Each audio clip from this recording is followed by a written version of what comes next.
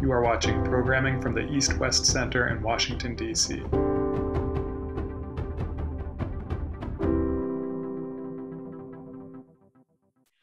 Well, good morning from Washington, D.C. Good evening to our colleagues in Thailand and throughout the region.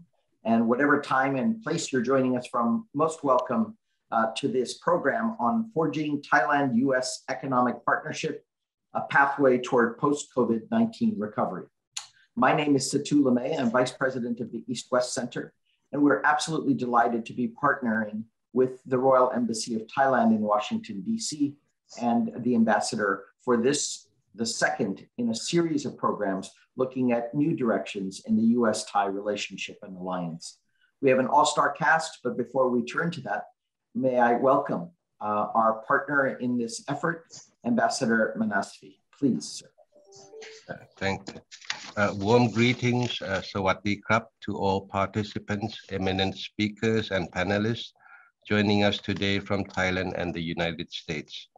I wish to thank Dr. Satu, Vice President of East-West Center, once again for co-organizing this second series of our talks on building traction to rejuvenate the long-standing Thai-US partnership, which in recent years, some observers have felt that we have been adrift. The first session focused on the US-Thai perspective on the strategic landscape and the regional architecture, and underscored the importance of our relations as one of the pillars of peace, stability, and prosperity in the Indo-Pacific and Southeast Asia in particular. Today's webinar will focus in greater depth on the opportunities and challenges for Thai-US economic partnership. And I'm very grateful to our distinguished speakers and panelists from the US and Thai side who have kindly agreed to share their thoughts and wisdom on how to build greater traction in the economic realm. They come with great passion, experience, and I'm certain we will come out with much food for thought for our policymakers and practitioners. Allow me to share three areas that opens up opportunities to build back traction in our economic relations. Firstly, I was very elated when Vice President Kamala Harris announced US readiness to host the APEC summit in 2023. Thailand will be hosting the APEC summit in 2022. So we believe that we can build synergy as consecutive hosts to rebuild certainty and confidence in the global post-COVID recovery. Secondly, during the first webinar, many speakers agreed that supply chain resilience and sustainability offers one visible area where Thailand as a gateway to ASEAN and with strong business links with the US can deepen our engagement. Thirdly, as the world is moving towards a more digitized economy and new technologies are rapidly changing the global economic landscape, Thailand, with our aspiration to move towards Industrial 4.0, can serve as a reliable US partner in promoting digital connectivity and economy as an agenda under the ASEAN and Mekong frameworks. I hope our guest speakers and panelists will be able to touch upon some of these issues, and may I wish everyone a fruitful deliberation today. Thank you very much. Khap kun krap. Thank you, Ambassador. Thank you very much for those framing remarks. I think they give us a great forward path here in this discussion. And we have such a extraordinary all-star cast to talk us through some of these issues that the Ambassador raised. If I were to read their full bios and all of their experience, wisdom, and thought, we would take the whole hour and 15 minutes for the program. So let me just say we are delighted to have Dr. Pichet Durongfaraj, who is the former Minister of Digital Economy and Society of Thailand.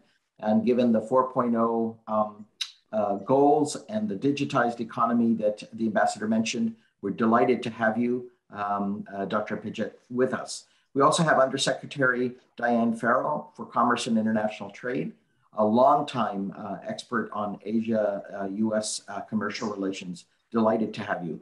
And then we have a really extraordinary panel as well. We have Dr. Laxman Atapich, Deputy Secretary General of the Eastern Economic Corridor Office of Thailand, will convey to us the status of that important effort and opportunities for the United States and Thailand. And we have, of course, Ambassador Michael Desombre, our former ambassador from the United States to the Kingdom of Thailand here as well. And then also from the private sector, representing much of the business and commercial elements in the private sector, we have Mr. John Goyer, who's the Executive Director for Southeast Asia at the US Chamber of Commerce. So as you can see, just an all-star lineup. I would refer you to the invitation that we provided you so that you might get further details as you wish to know about their careers, their experience, and their work on the important US-Thailand relationship. But with that, let me proceed straight away to inviting our first speaker to make opening remarks, Dr. Pichet. May I please invite you, sir, to make your opening remarks. Thank you. Thank you, Dr. Satu. Thank you, Ambassador Manasawi. And good morning, America. Good evening here in Thailand. We are world apart, but our relationship is very close. And I hope we'll be closer after this webinar. Thank you for having me. It has been over 2 centuries, a long history of deep and special relationship between Thailand and the United States, culminating not only cordial diplomatic relations, but productive and meaningful outcomes, both socially and economically. I myself actually have a few personal bonds, being an American Field Service exchange student in the 70s to Texas, and also obtained my education from Trinity and Penn in the 80s. As we are witnessing the rapid changes and unforeseen disruptions affecting not only our national economy and livelihood, there are loose ends here and there affecting the dynamism of our bilateral cooperation as well. It is probably time to renew, reconnect, and revitalize, and make necessary preparations for our economic partnership while trying to end this terrible pandemic together. There are many issues and areas of Thai-US cooperation, but for the benefit of time, let me point to 4 tangible areas of challenges in economic partnership that, in my personal view, are significant to our common agenda at this juncture. First, the digital agenda. By far, not only the agenda of its own, but also cross-cutting to support other sectors as well. Thailand sits among countries that digitize rapidly in recent years, thanks to the private sector competition and the government spending to modernize our telecommunications and information infrastructure.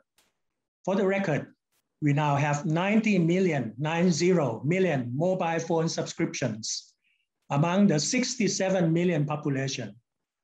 We have over 70% of the population surfing the net, while the e-commerce value rises steadily more than 15% each year and valued to about $150 billion last year. In fact, we are fortunate, very fortunate, that various digital platforms have enabled us to deliver services to the public during this difficult time. Let me give you an example.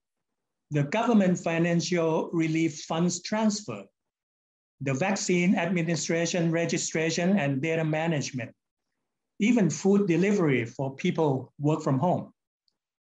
Of course, many American digital companies are here, and we certainly can work together to scale up.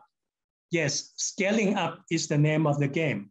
The uses of digital technologies and platform services, including data centers, cloud services, artificial intelligence, Internet of Things, robotics, factory automation, you name it. We would be in a better position, in my view, to do more if many of these companies would establish their corporate offices and regional headquarters here in Thailand for economy of scale, cost effectiveness, and comfortable living. The pathway toward post-COVID-19 recovery in Thailand will inevitably gear toward changes and reform in major sectors such as government, education, manufacturing. Digitization would replace the legacy systems that are outdated and inefficient. Even the mega projects such as the Eastern Economic Corridor that Dr. Laksamon can tell you is also investing billions to build the 21st century infrastructure, including the state-of-the-art digital park. Second, the innovation agenda, which leads to partnerships for emerging technologies, supply chain, and industrial linkages. Many US-based and tech-based industrial sectors are already located in Thailand, including electronics, energy, automobile, food, to name a few. The challenges are the rapid changes and disruptions in technologies, requiring new and adaptive technologies. Although many companies utilize new research products developed from their headquarters back in the US, but regional market here in ASEAN normally need localization work and regional integration in production supply chains and just-in-time management. My view is for a more formal Thai-US Innovation Partnership Program, Thai-US Innovation Partnership Program to be established with the aim of co-creating innovation, not for the sake of innovation alone, but to strengthen and expand the key capabilities of technology development, building resilient supply chain system, and maintain the frontier industrial development together in the region and for the region. Third, the climate action. Thailand is a party of the Paris Agreement and has committed to reduce emissions by 20 to 25% by the year 2030. Here, mitigation, adaptation, and climate technologies are three key factors. Collaboration to curb air pollution, especially in Thailand, the PM 2.5, is urgent due to the level of hazard to public health. And to mitigate the pollution emitted from traditional sources, such as carbon monoxide from diesel, methane from livestock, sulfur dioxide from coal-fired power plants, technologies and new production sectors are needed. The megatrend is quite clear. The increasing market demand of electric vehicles and the increasing uses of solar power. Thailand has been hub to automotive sector for decades and the site for manufacturing facilities of global automakers, US included. It would be cost effective to switch from the production of internal combustion engine to electric, using the manufacturing infrastructure already invested and the capable workforce in the auto industry that already possess the skill sets required. As for solar energy, solar market has been growing in recent years. Solar farms, solar rooftop, solar electrification for rural usage are growing. And these may very well be very similar in our neighboring countries. What is lacking, in my view, is the infrastructure to empower the solar agenda. That is the investment in microelectronics, in silicon wafer fabrication. As far as climate adaptation is concerned, the clear target would be the agriculture sector in Thailand. With the increasing frequencies of natural disasters and catastrophes, farmers are faced with drought, flooding, insect-borne diseases. In my view, precision farming and water management system would be another grand challenges for our bilateral cooperation. Fourth, the health and wellness agenda. First of all, let me say it is gracious of the US government to kindly donate vaccines to us, and we are very much appreciative. As a matter of fact, For many decades now, the US-Thailand partnership has been valuable in many healthcare areas, including malaria, HIV/AIDS, hepatitis A, and other emerging infectious diseases. It would be a great complement to the existing cooperation if more research can be jointly conducted, and possibly for us to host more of the US pharmaceutical research and manufacturing and to supply to the regional market. In enhancing our economic partnership for this agenda and more, Thailand can act as a bridge to connect our ASEAN friends. We in fact have already in place excellent forums such as the US-ASEAN Business Council. We have the American Chamber of Commerce working closely with our Federation of Thai Industries and the Board of Trade.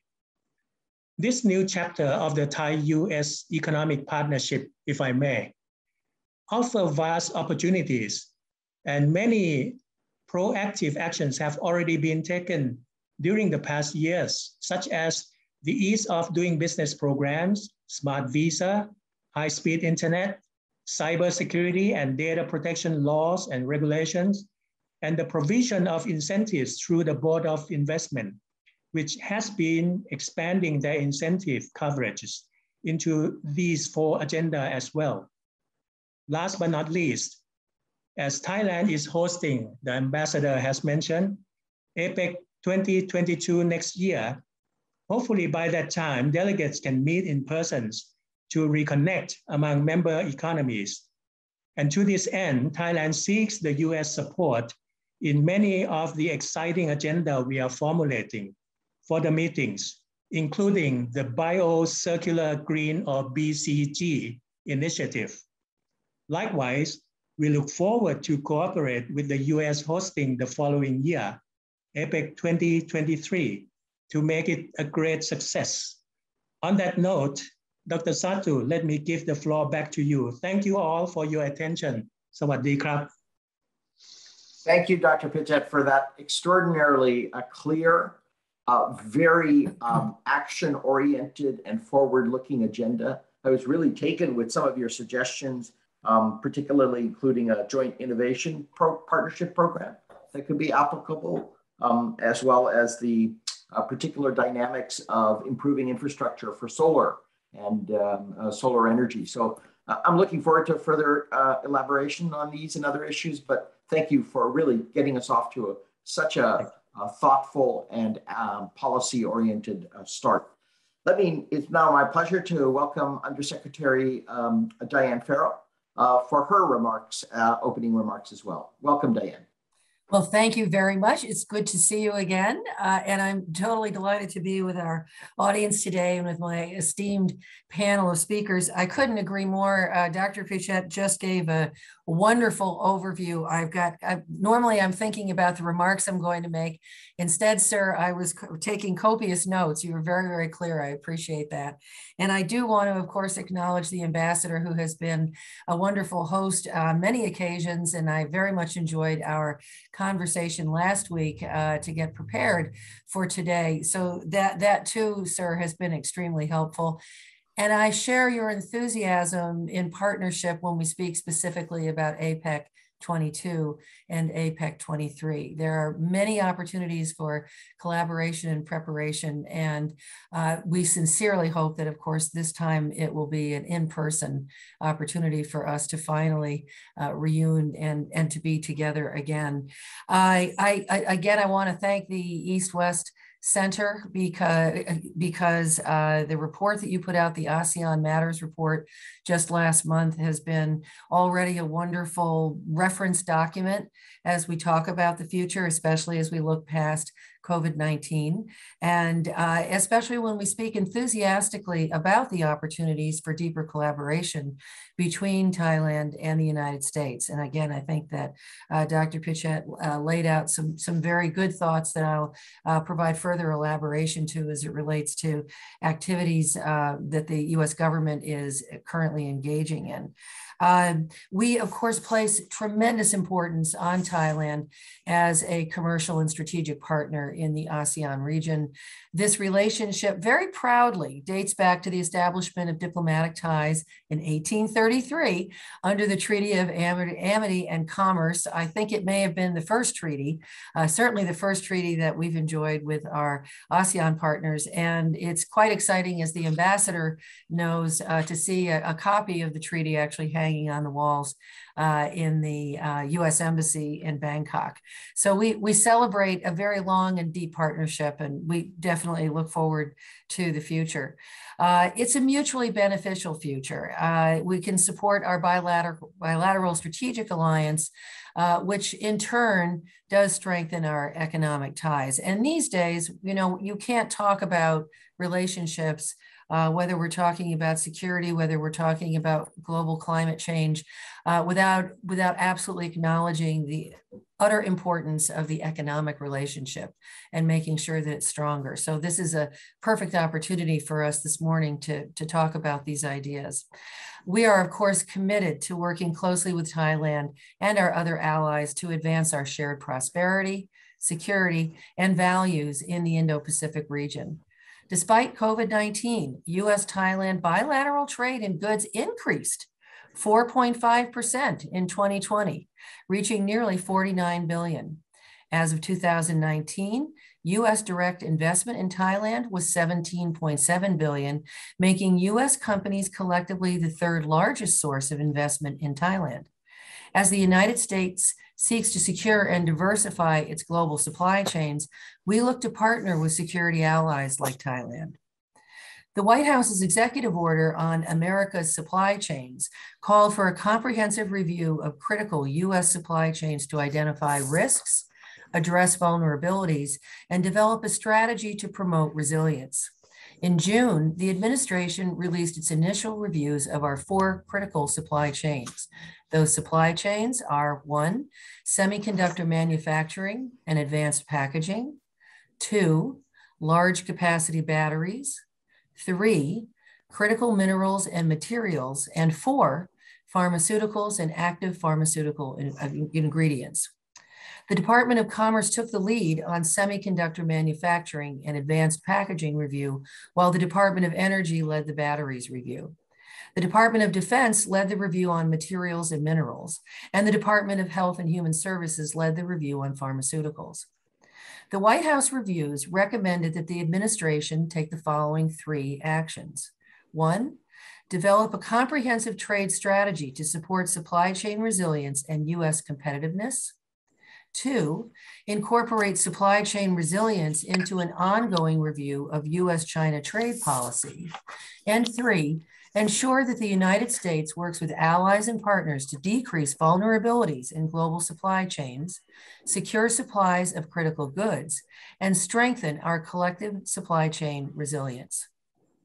The review stated that in order to secure a reliable, sustainable supply of critical minerals and materials, the United States will need to work with allies and partners to diversify supply chains away from adversarial nations and sources with unacceptable environmental and labor standards. The administration also pledged in the report to build on the successive work with other countries to strengthen engagement with allies and partners to promote fair semiconductor chip allocations, increase production, and encourage greater investment. Looking ahead, the President will convene a global forum on supply chain resilience where governments and the private sector will assess vulnerabilities and develop common approaches to supply chain challenges. I would now like to solicit your input on areas where the Department of Commerce can collaborate with Thailand to strengthen supply chain resilience and support our post-COVID-19 recovery efforts. Thailand's traditional and emerging manufacturing strengths suggest that it could play a prominent role in US supply chain security in areas such as semiconductors, high-capacity batteries, and pharmaceuticals. This should sound very familiar to Dr. Pichette. Thailand is already a growing link in the US semiconductor supply chain, accounting for 5.3% of US global semiconductor imports in 2020.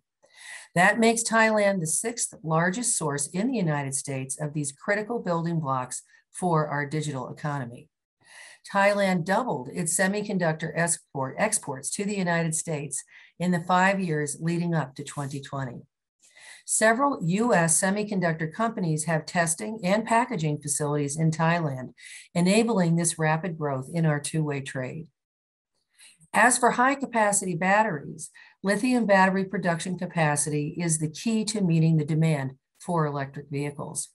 Thailand aims to have 3 in 10 of the vehicles it produces be electric vehicles by 2030. And Thailand has the potential to become a key supplier to the United States of high-capacity batteries for electric vehicles. Regarding the supply chain for pharmaceuticals, Thailand aspires to become a medical hub, attracting foreign patients and medical tourists. Approximately 90% of Thailand's pharmaceutical manufacturing is for domestic consumption, with the remaining 10% for export.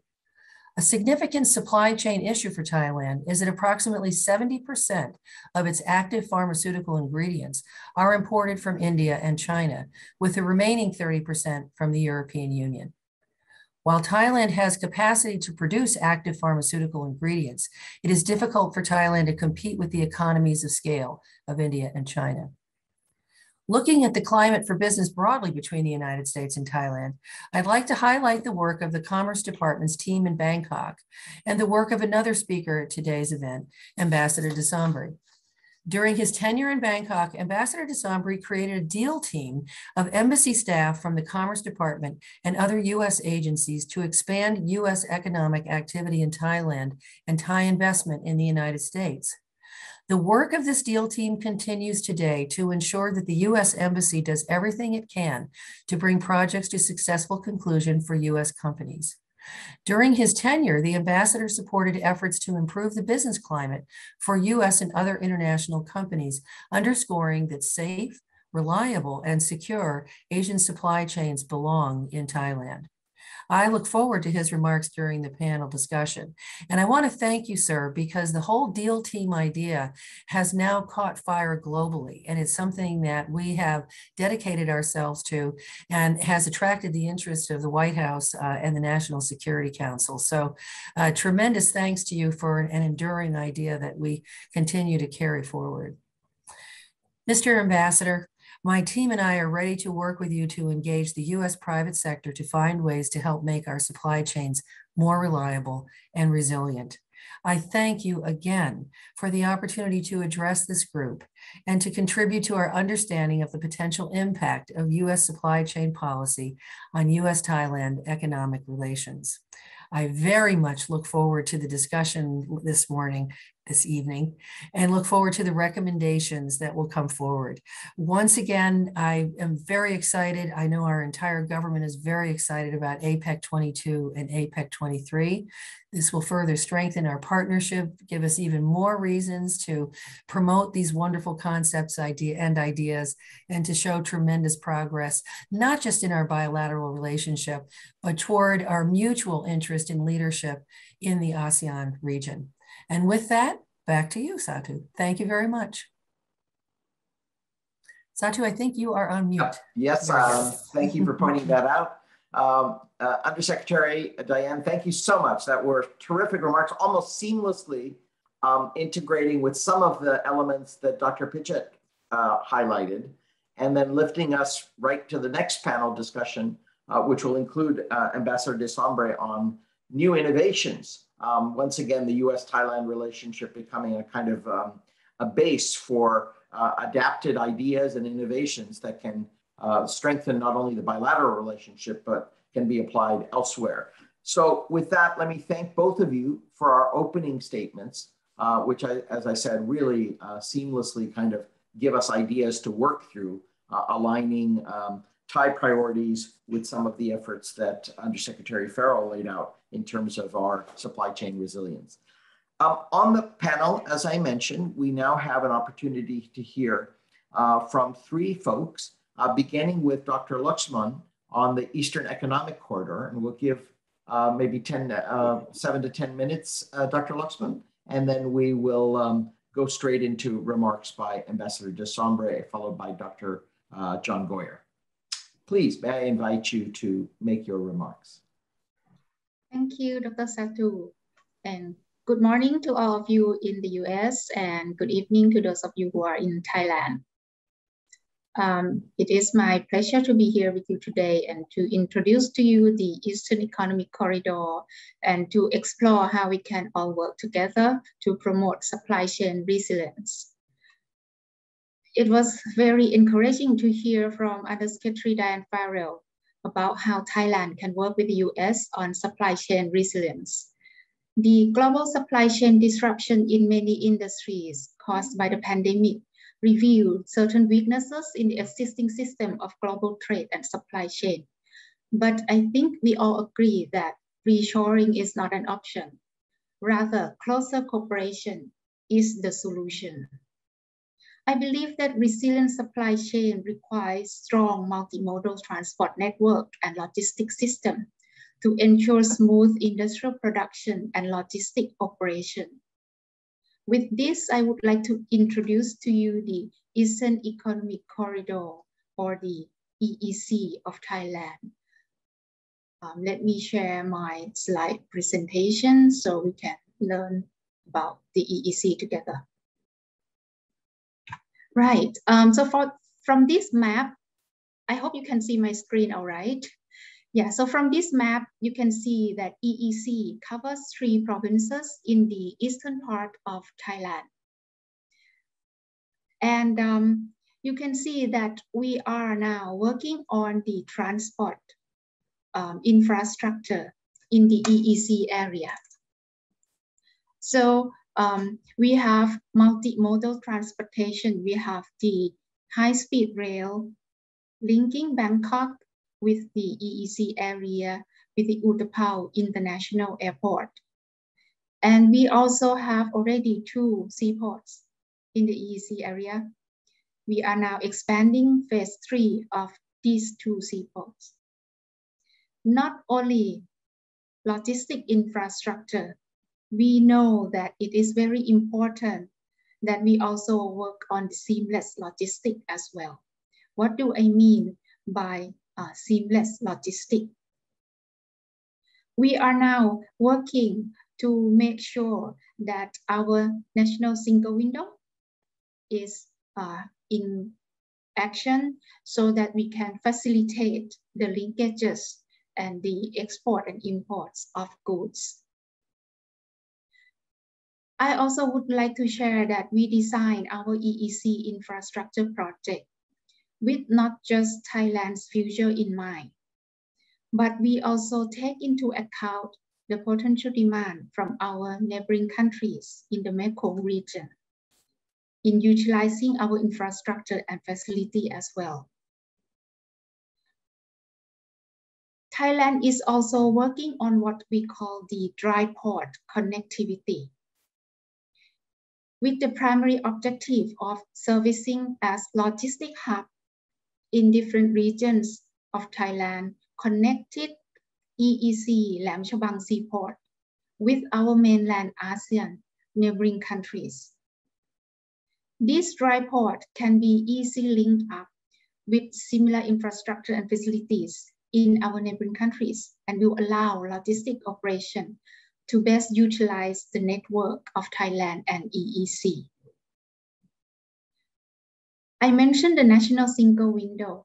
I'm happy to report to you also that Thai agencies are working closely with our US partners to remove pain points raised by the private sector. For instance, our Thai Customs Department is working with the leading US logistic firms to pilot new procedures to facilitate cargo clearance and transshipment multimodal transport at Suvarnabhumi Airport Zone 3. And we will also implement further reform in the Utapao Airport of the EEC when it is open for business in 2025 as well. There are still a number of challenges that Thailand needs to work on. Several issues listed in the 10 for 10 proposal by Ambassador de Sombre last year are being dealt with at the moment. Thailand has well-established supply chains and favorable business ecosystem in many industries. Given our status as mature manufacturing base in this region, particularly in the automotive sector, including the electric vehicle, smart electronics, which include semiconductors, petrochemical, food and bio industries. These industries have long been based in the eastern seaboard of Thailand, which is part of the EEC today. I would like to say that EEC is a global community of businesses. We have businesses from Japan, from US, from China, from Europe, and many countries working together in our EEC area.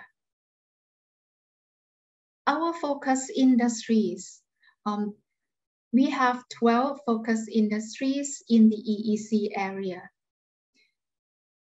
And I think when we look at our industries, we can see the alignment with the expertise and interests of US company and with the sectors that Undersecretary Farrell mentioned earlier.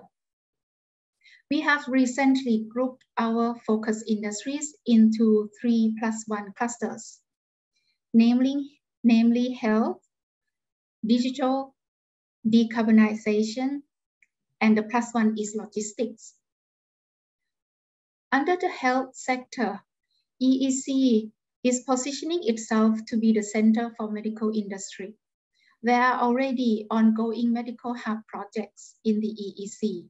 For example, we are working on the Genomics Thailand project at Burapha University. We have the Digital Hospital Campus of Thammasat University in EEC, and the MediTown project by Amata Group private sector. I see opportunities for research development collaboration, as well as investment in pharmaceutical, in health services, and medical device. It is undeniable that the world's best technology in medicine is available in the US. So we really look forward to partnership with US. EEC office is under discussion with the Advanced Medical Technology Association, or ADVAMED, of the US as well, on how their member can diversify their production base and supply chain to Thailand as a destination for Southeast Asia. As for digital, smart electronics is one of the forefront industrial sector of Thailand. And I do believe that we can certainly strengthen our partnership in the semiconductor sector. There are also opportunities in smart manufacturing, smart city, data-related, and cloud services.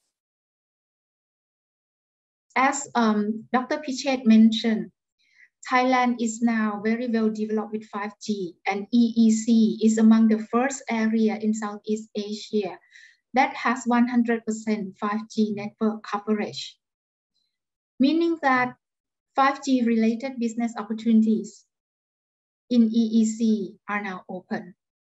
Right now, we are working on a pilot smart city project in Ban Chang Innovation District with a number of US firms such as Cisco and Malvinia.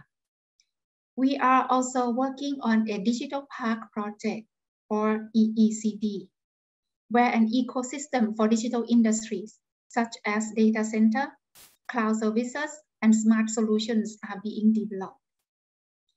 EEC is fully committed to the concept of sustainability and carbon neutral. We are focusing on reducing carbon emission from industrial sector and encouraging new investment in green and circular projects to improve energy efficiency, to enhance resource and waste management, and to develop ecosystem for sustainable and green businesses. As for sustainable mobility, Thailand aims to increase zero emission EVs share of our automotive production to 30% of all new cars produced by 2030.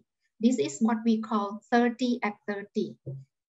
And we also aim that all new car sales in Thailand will be some sort of EV by 2035. Very ambitious.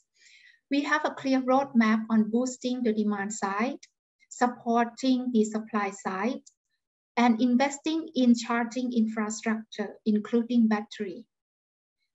US companies such as EV Lomo has already announced large investment in charging stations in battery in EEC area. And we welcome further participation from US firms on this front. Before I stop, I think I would like to mention that we at the EEC office can work with you to further identify investment opportunities and partnership for supply chain resilience, and to facilitate US investment in Thailand. We also provide very attractive privilege packages and ease of doing business. So let me stop here and maybe we can discuss further. Thank you. Well, thank you very much, Dr. Laxman, for that explanation of the EEC. And I was particularly intrigued by the work you're already doing with specific American companies, but also with American organizations to further cement those relations. So I hope we get more into that as we go forward with the panel and the Q&A session. It's my great honor and pleasure now to turn over to Ambassador Desambre, who has served the United States, as you know, in the Kingdom of Thailand, and had many innovative ideas to advance the relationship. Welcome, Ambassador, and thank you for taking your time to join us today and make remarks. Dr. Sachin, thank you very much, and thank you to the East-West Center and the Royal Thai Embassy for having me here today. Let me just say it was my greatest honor to serve as the U.S. Ambassador to Thailand. One of my top priorities was to strengthen the US-Thai economic relationship. And as part of that, I was very pleased to hear that the Deal Team initiative that I put in place is still continuing. Undersecretary, I would give most of the credit to the success of that to the Foreign Commercial Service Officer, John Breinstein, who really took my ideas and really ran with them in a way that was truly exceptional. And very glad to hear that that's still continuing. As part of that process, I also did put in various recommendations, reference the 10 for 10. I'll talk a little bit more about that later. But first, I want to discuss sort of the great opportunities that exist at the moment. And let me share my screen if I can. People see this? Hopefully, yes. So want to talk today about really opportunities and things that are happening at the moment. Ambassador, we don't see the PowerPoint yet. If we could just have a moment, I know Sarah is maybe working on it. I was supposed to be able to share my screen. Why is it not working? Let's see. Share. Hold on. There we go. Let me share. Ah, there we go. Thank you. Now do you see it? Yes, perfect. Thank you so much. Perfect. Okay, great. There we go. So let me go up one. So talk a little bit about the opportunity and what we can do. I'm very pleased to hear that a number of the recommendations that I put into place have actually already being implemented. I'll talk about one at the end. Actually, just this week, the cabinet announced various reforms to the immigration and visa process, which are pursuant to some of the recommendations that we made after hearing from various companies of the challenges of bringing in foreign workers to really start businesses and expand businesses in Thailand. But I was also very pleased to hear Undersecretary Farrell talk about the importance of relying upon allies and partners in supply chains, because that really was one of my main focuses and really one of the great opportunities that Thailand has to serve as the location for those supply chains that cannot be reshored back to America. As Dr. Laxman said, not every supply chain can be reshored back to America. Sometimes in America, we don't want to admit that, but nonetheless, that's clearly the case. And locating those supply chains in allied countries such as Thailand provides for that supply chain resilience and allows American companies, particularly that are producing in certain locations, not just for America, but for overseas markets, to have an appropriate place to operate. So we'll talk a little about the opportunities, why Thailand, and then we'll go through a little bit of some of the reforms that I proposed, some of the status of them, and then sort of hopefully where we're going with it. First of all, we see this increasing US-China tension in the world at the moment. It does not look like that will be changing anytime soon. The benefit of that is that actually provides opportunities for countries like Thailand, because it'll be a one world, two systems, particularly in the digital area, where you will have the opportunity to be part of two different systems, either the sort of US system or the Western system and the China system. And this actually provides more opportunities, because rather than having one set of data or economic sort of digital companies dominating the world, you will have two of them competing. which will provide much more opportunities for people to operate, because more choice, more opportunities, benefit of these competing platforms. Secondly, we also see at the moment large global stimulus flowing through the world. And this is something that Thailand can take advantage of. Companies will have money to be able to move their supply chains, to be able to make investments. We're in a circumstance where money is cheap, credit is cheap. Companies can actually make those investments, which is why Thailand really is in the process of getting itself positioned to be the premier destination for those investments. And a lot of the reforms happening right now, some of which have been mentioned and some of which I know are ongoing, are really designed to make Thailand a much more attractive place for investment. And one of the things I always emphasized in Thailand is the recommendations that I put in place were not designed to help American companies. My belief is always that as long as the environment is a free and open, equal platform for anyone to compete, American companies will do perfectly well.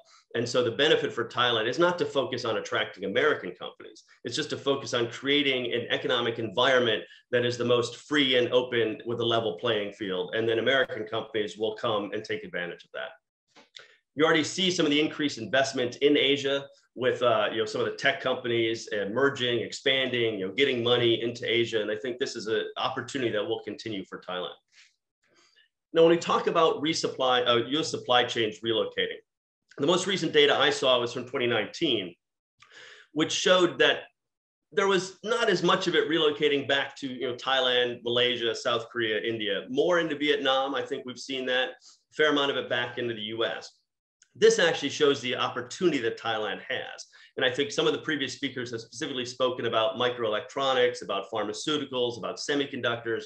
These are all areas where we really see the opportunity, because computer electronics sector accounts for almost half of the drop in US imports from China in 2019.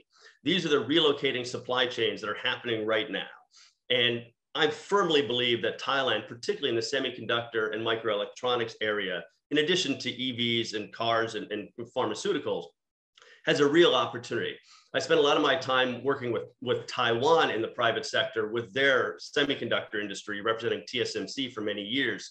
And you look at the opportunities where Thailand can move from testing and packaging back down into assembly and then manufacturing. I think is an area that would be very attractive for Thailand to pursue, and really would help diversify away the supply chain risk that currently exists in the semiconductor area.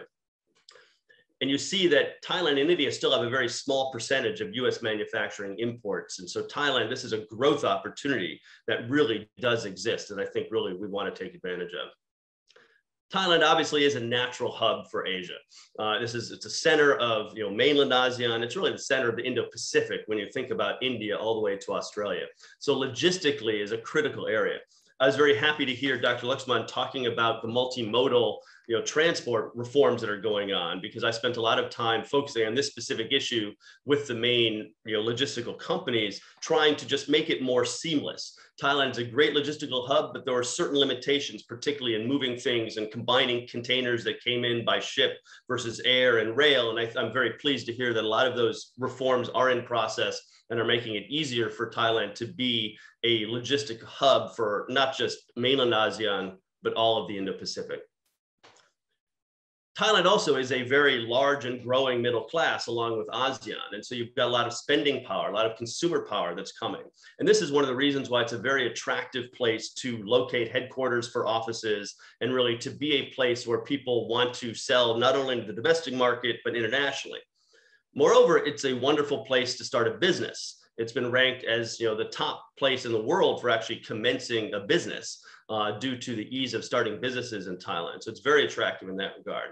As was mentioned, the digital area is great. You have full 5G in the EEC. You've got 90 million mobile phone subscribers, as Dr. Pishet had mentioned, and you've got the fastest broadband speed in Asia, or maybe that's actually in the world. And you've got some of the fastest mobile broadband. So it's a great place for digital operations.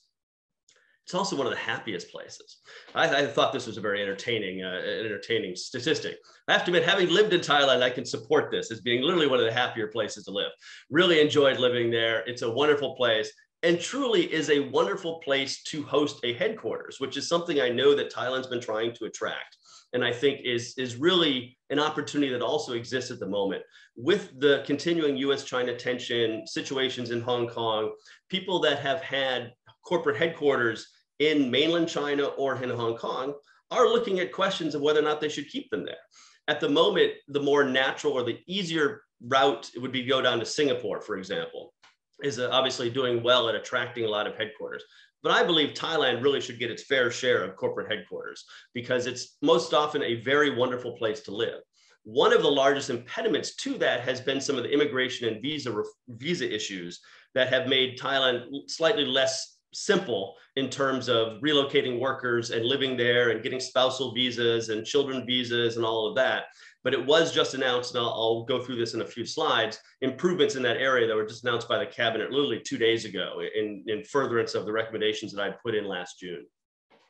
Those recommendations resulted in this that has been mentioned, the 10 for 10, which was in collaboration, not just with the US Embassy, but also the Australian, the British, and the German, and the Japanese helped involved with this as well, to really focus on those biggest areas of friction in investing and operating in Thailand. And, I won't go through them in detail here, but I'm very pleased to have seen the Thai government really taking a look at this and understanding the value of trying to do what they can to improve some of these areas. And I think some of them clearly are happening already. The multimodal transport that was mentioned, the ability to bring in skilled labor, which is the visa issues, the customs issues that Dr. Luxman mentioned as well, and then a lot of the digitization and other aspects that are in place.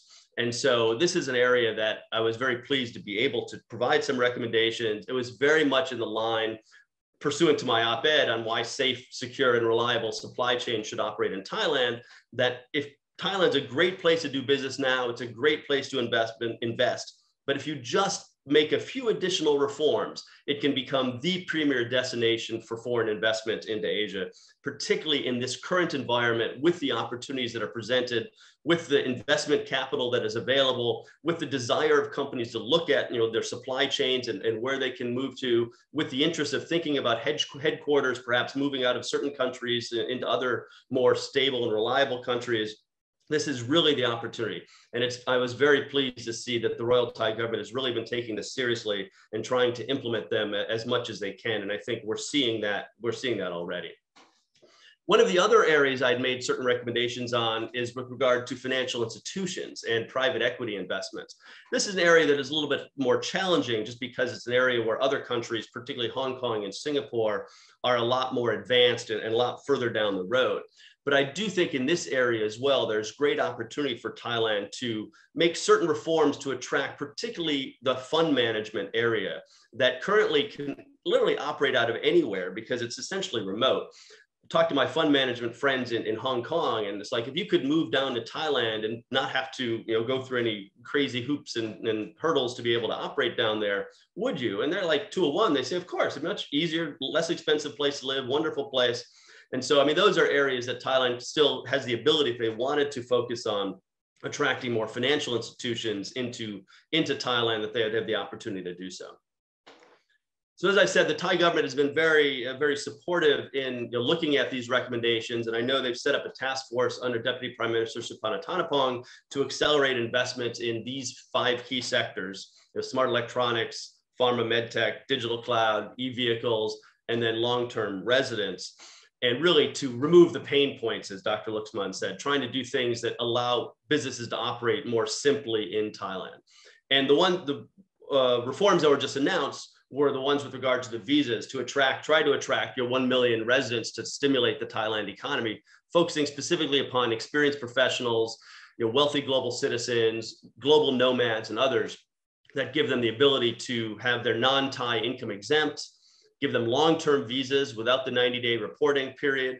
A lot of people don't necessarily recognize that generally even long-term work visas in Thailand have to have a reporting process every 90 days, which is truly a source of friction that it's very good to see the government now finally removing, at least with some people. And moreover, also the ability to own land and condominiums if you're one of those qualified individuals. And then finally, this 4-to-1 labor requirement, which has been a big hurdle for many companies. As I tell people in Thailand, you look at an example like Dow Chemical that came to Thailand to create its first joint venture, I think 30 years ago, And at that time, you had like 70% of the employees were foreigners. Nowadays, in that joint venture, my understanding, there's over 1,000 employees and only one foreigner, because they localize. And that's what companies do. Companies localize. Companies don't want to be hiring foreigners to be running their operations. So one shouldn't worry about the initial period when there may be more foreigners, because that's what's needed to bring in expertise, bring in talent. But then that expertise and talent can get transferred to the local people, which trains them and then develops new industries and new opportunities for the local environment. And so it's very good to see that that area is being revised as well. So I think in summary, I would just say, Thailand really is a wonderful place to work, a wonderful place to invest. And I think with a few more revisions, it can become the premier destination for for foreign investment in Indo-Pacific. And I'd really encourage those corporations that are on the phone or other people, advisors, to really look at Thailand as a place to relocate your supply chain, relocate your headquarters, set up joint ventures, set up manufacturing. You will not be disappointed if you go through that process. Thank you very much. Thank you very much, Ambassador. That was a terrific presentation on really concrete action steps and things we could do, and also inspirational, particularly the 10 for 10 effort that you discussed. Let me turn now immediately, as our time grows short, to Mr. John Goyer, Executive Director of Southeast Asia at the US Chamber. John, welcome, and thank you. Thank you, Satu. Ambassador Manasfi, Ambassador Desambre, Diane Farrell, my, I would point out, former colleague, as she is an alumna of the US Chamber. I'm fond of pointing that out every opportunity that I get. Thank you for having me on the program today. A lot of ground has already been covered, so I won't have a great deal to add to it, but I would like to look at the pillar of supply chains, as Dr. Pichette discussed at the outset of the program. And in particular, the angle that I'd like to take today is looking at the export advantages or potential advantages for Thailand in the context of the US-China trade conflict. Recall that in the middle of 2018, the United States began imposing a series of new punitive tariffs on imports from China under what is known as Section 301 of United States trade law. Ultimately, 4 successive tranches of tariffs were put in place, and these ranged from 7.5% to 25%.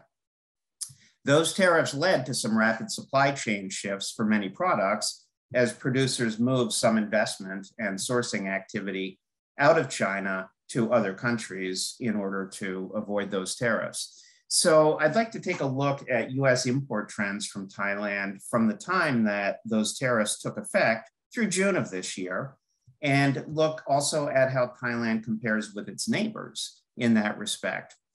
In addition, I'll try to briefly touch on specific product lists, specific products on different 301 lists that drove US import trends from Thailand. And then finally, try to assess how or whether Thailand has benefited from this trade conflict. And I want to say at the outset, we are fans of trade conflicts.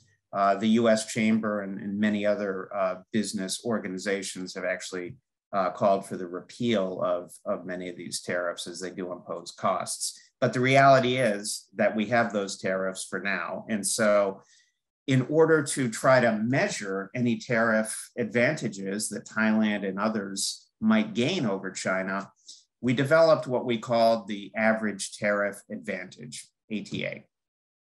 And we calculate a country's ATA by simply multiplying the share of US imports on a given China Section 301 list by the tariff rate applied to that list. And this will hopefully make a little more sense momentarily.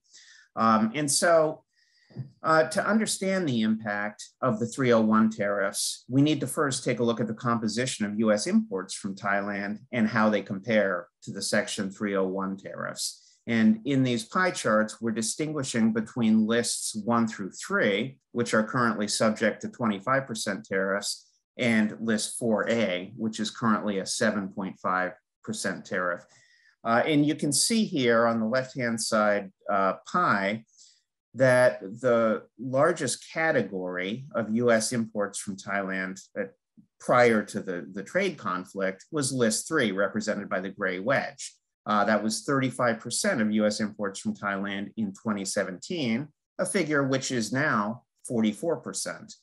24% of US imports from Thailand were on list 4A, for which tariffs are lower, as I mentioned, 7.5%.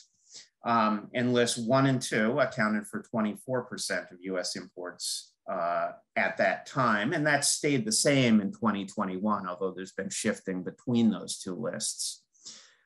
Interestingly, 15% of US imports from Thailand were not on any list in 2017.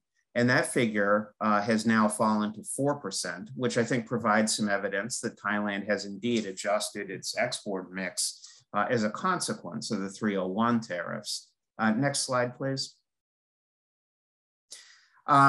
These two tables are simply showing the percentage of US imports from Thailand and some of its neighbors that fall into lists 1 through 4, those that aren't on any list, and the average tariff advantages, and then the changes between 2017 and 2021.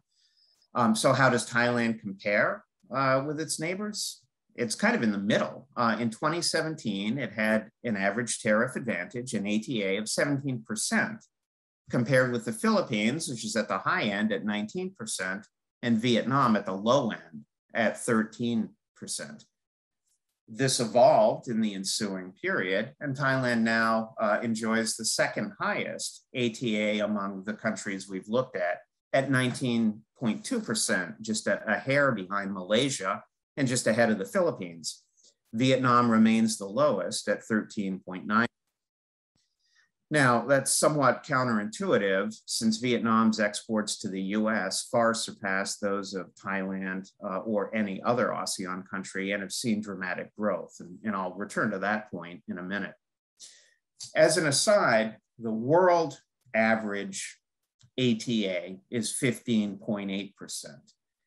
Most countries in Southeast Asia sort of fall in the middle here. The lowest ATA, which is Ireland, is 3.7%, and the highest is 25%, which is, I think, Libya.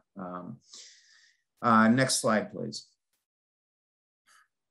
So 25% tariff differential on list 1 through 3, which initially accounted for 68% of US imports from Thailand, and the 7.5% differential on list 4A, which accounted for about a quarter of US imports from Thailand, we could reasonably expect that Thailand would boost its exports to the United States.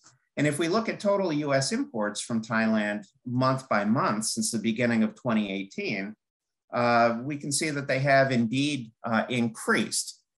This chart may be a little hard to read, but the initial tariffs were put in place in the middle of 2018. And so it took a while for that to have an effect, but the trajectory is upward, and that is the good news here. Next slide, please. Now, on the other hand, US imports from Thailand have grown every single year since the end of the global financial crisis. So I think the question is, to what extent is the growth that we've seen since 2018 attributable to tariffs? If you look at the right-hand end of that line, you'll see that the slope is steeper, which is evidence that there was some benefit, but it's not proof. So would those imports have grown anyway? Would those imports have been even greater had COVID not occurred? Obviously, it's not possible to answer the counterfactual, but I think those are questions we have to consider. Next slide, please. So while Thailand's performance looks good in a vacuum, the fact is that among Thailand's neighbors, Vietnam has seen the greatest growth in dollar terms, far and away, followed by Malaysia. Thailand's in the middle of these 5 countries, with Indonesia and the Philippines lagging behind. And you can see that in some places, the patterns of US imports in dollar terms with Vietnam and Malaysia are kind of roughly parallel, but those two countries are benefiting more, even though, as we saw earlier, Vietnam actually has the lowest average tariff advantage. And as an aside, we think Vietnam is sort of a special case due to advantages that it had before the Section 301 tariffs on Vietnam took effect. Imports from Vietnam had already tripled between 2010 and 2017, and potential duty-free treatment under the Trans-Pacific Partnership, although never realized, likely contributed. It's plausible that significant investments that were made in Vietnam to take advantage of the TPP simply outweighed any extra benefits that other countries gained from the luck of the China tariff coverage. Next slide, please. I'm cognizant of the time, so I'll try to go through these really quickly. I've just, the next 4 slides, I've just broken out what performance looks like for the 4 lists of tariffs. And we've indexed it to 100 from the time that the tariff was imposed, since it's impractical to show what would otherwise be widely varying dollar figures on one chart. The top line result here is that there was modest growth for Thailand, though it was better than every other country except Vietnam. Import growth from Thailand in List 1 products was driven by a variety of goods, including external computer storage devices, medical instruments, and appliances. So relating back to what both Dr. Pichad and Diane were talking about. Gas filtering and purifying machinery was also an area of growth on this list. Next slide, please. Thailand did well on list 2 with the US imports from that country in the category, increasing more than any other, again, except for Vietnam. And some areas here were photosensitive semiconductor devices, various iron and steel structures and parts, and other products. Next slide. Again, Thailand came out in the middle of the pack on list 3 products, behind Malaysia and far behind Vietnam. Growth here, US import growth here from Thailand was driven by products like tires, again, certain other kinds of computer storage devices, power cords, power adapters and converters, and the like. Next slide, please. Finally, on list 4A, slightly different story there, given that the initial 15% tariff in that list was reduced to 7.5% a few months later.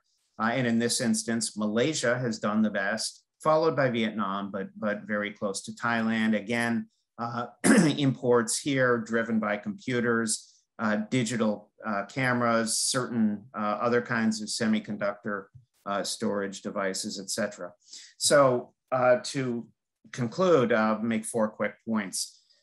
1, while the product coverage and timing of China 301 tariffs are important, they're not destined.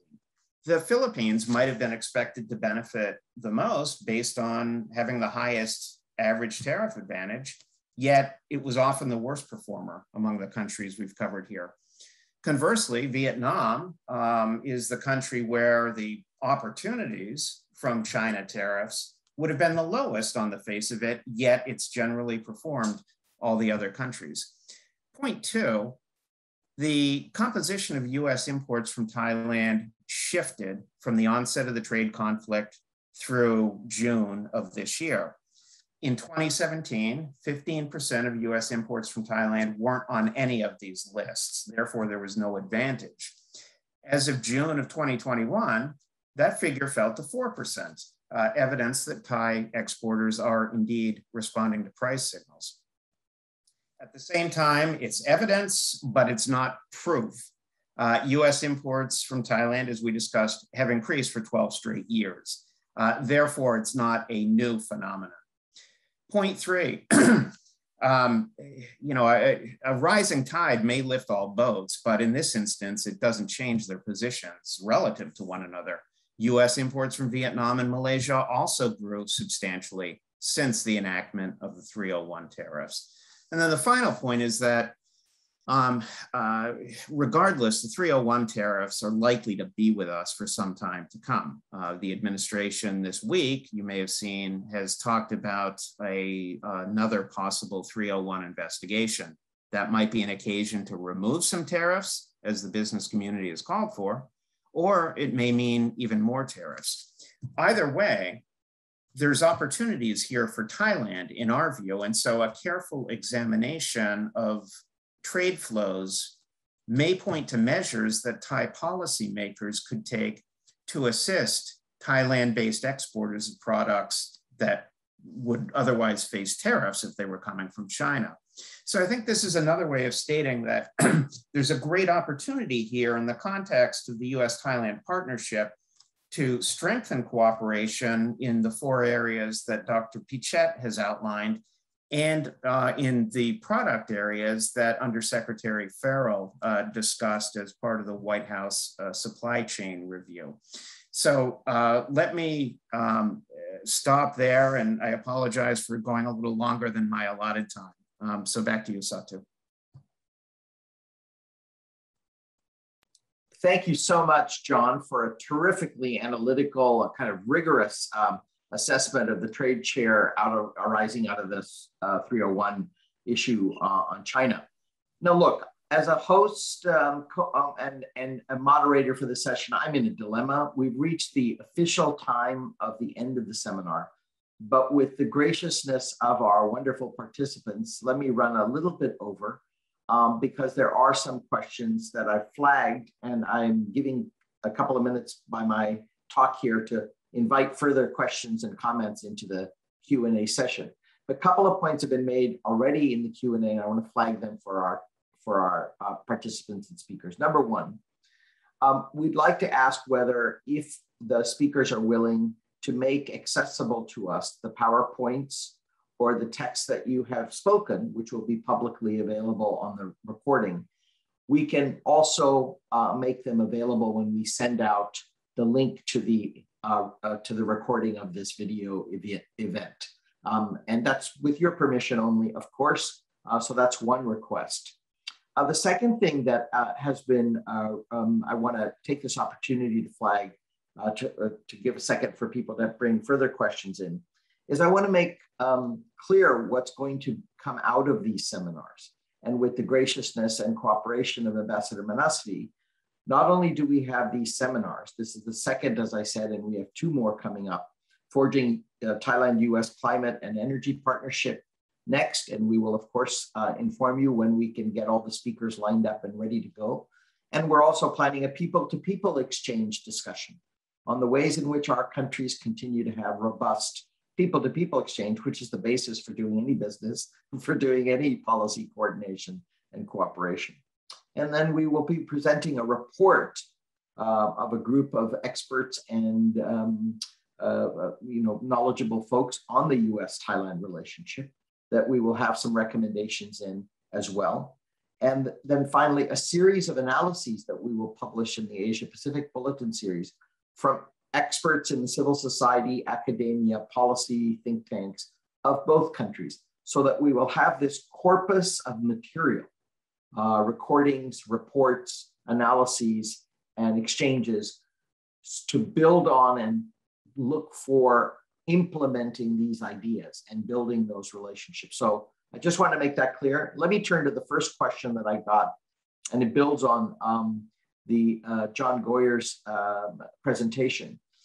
And that given some of these opportunities, this comes from Paveen Thanarat, obviously, as you know, for our colleague at the Royal Embassy, given some trade opportunities for Southeast Asia from Section 301 on China, how long do you expect this will last, given the increasing pressure on the new administration for more clarity on trade policy with China? In other words, we're assuming that the tariffs and all the other issues that apply to China won't change. And I wonder what kind of impact that will be. John, do you want to start? And then I invite others, since this was directed to your presentation, and then we can invite others to make comments too. Sure, thanks, Satu. Thank you for the question. Well, the short answer is we don't know how long these are going to last.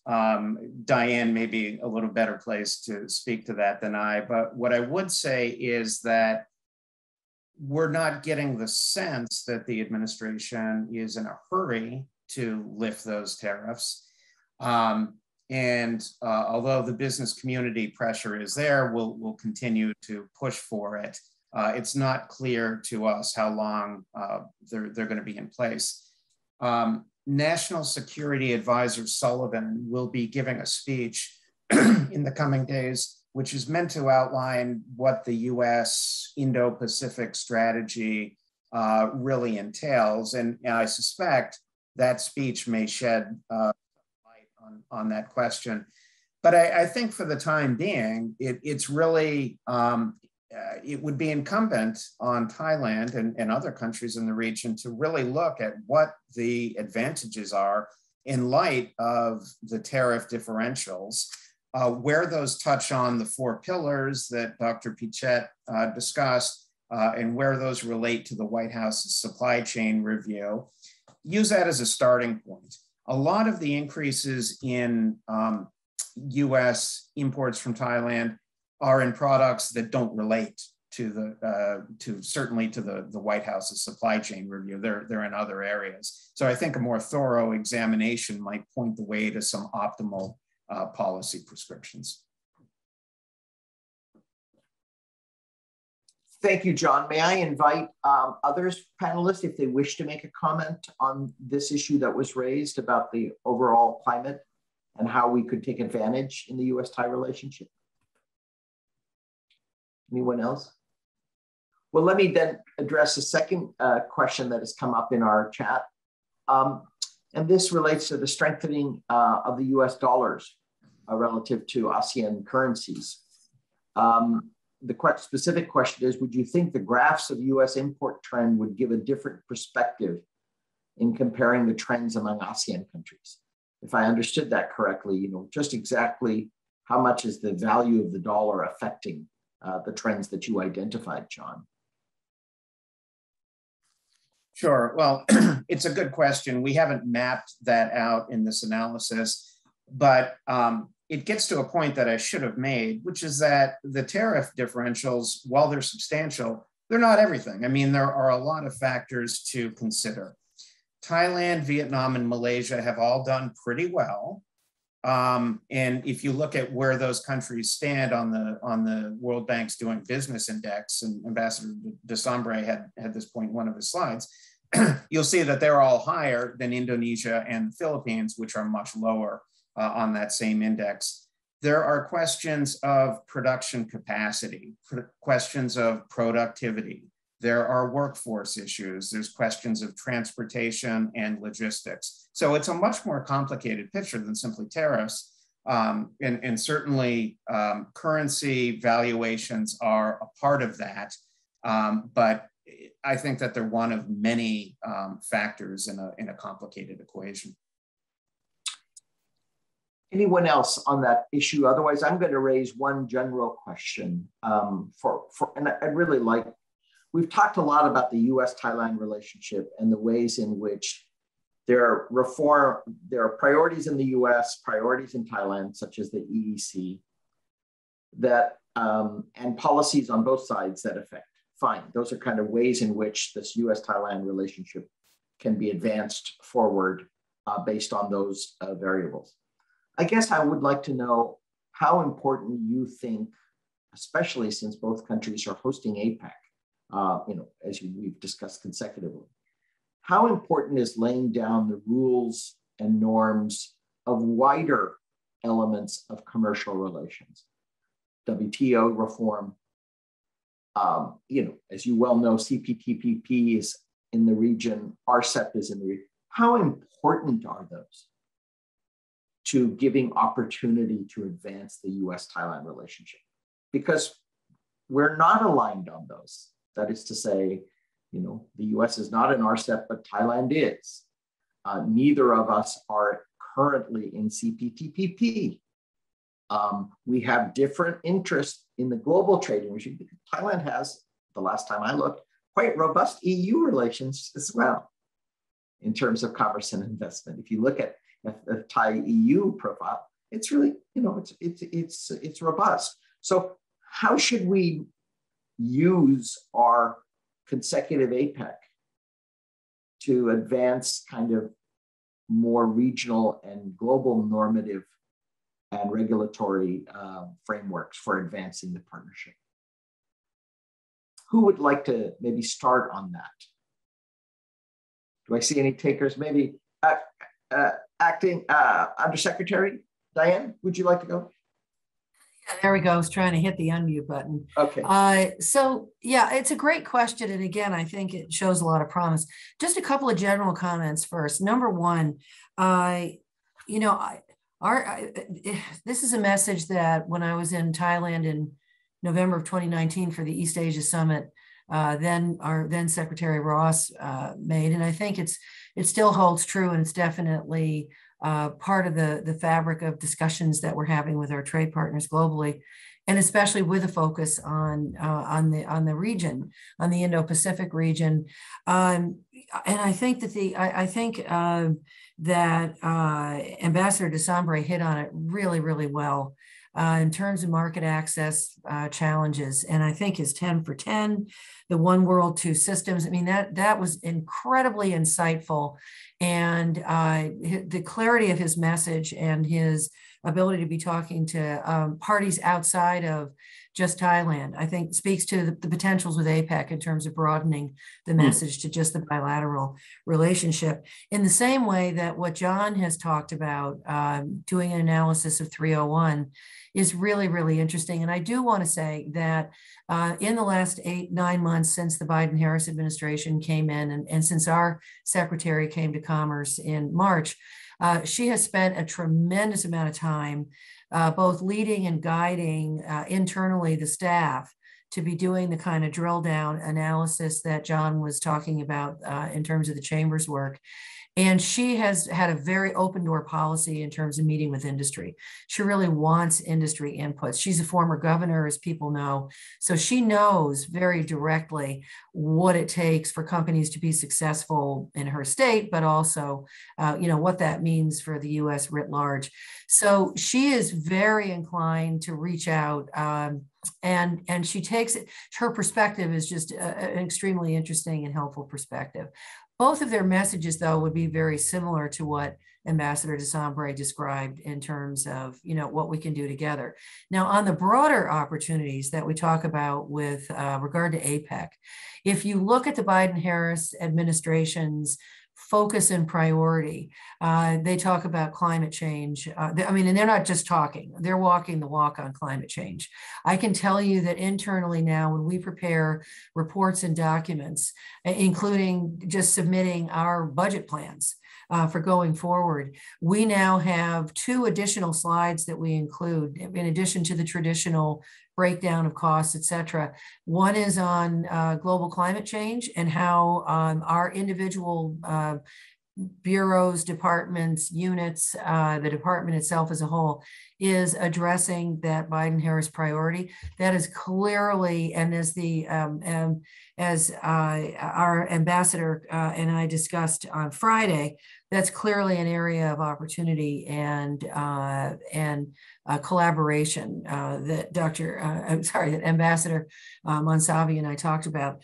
And the other one is probably looking at equities and looking at our ability to scale programs that will actually provide skills for the 21st century and beyond. So there are some very broad opportunities that we clearly share a kinship with when we talk about our ASEAN partners, our APEC partners, that I think can be part of the collaboration as we work with our colleagues in Thailand and carry forward some of those general principles, objectives, priorities into the following year. So I think we're in a great position.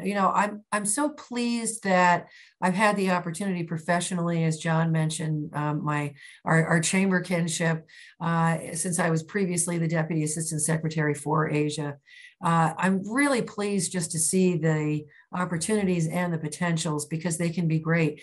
And John's slide's very interesting, and we can parse whether it was 301, or to John's point, it could be other market forces that we can't control. And COVID, of course, throws a monkey wrench into everything. But that said, there's just no question. I mean, the potential, the opportunity, the focus going forward into the future is in this region. And I agree with Ambassador Desambre. Thailand can really be at the heart of a lot of that. And as I mentioned to Ambassador Monsavi on Friday, if you look at the US government placement of some of its critical centralized facilities, they're in Bangkok. So we're already there when it comes to a US government recognizing the importance of Thailand as a strategic and an investment partner and an economic partner. And I think I'm very excited. I think this gives us another catalyzing opportunity to really take advantage of the 2 APEC years and to do even greater things in terms of cementing, even strengthening ties between the US and Thailand. Well, wonderful, Diane. That was such an inspirational way, and we've offered an extra 15 minutes. So I do think it's fair, especially as it is late evening in Thailand.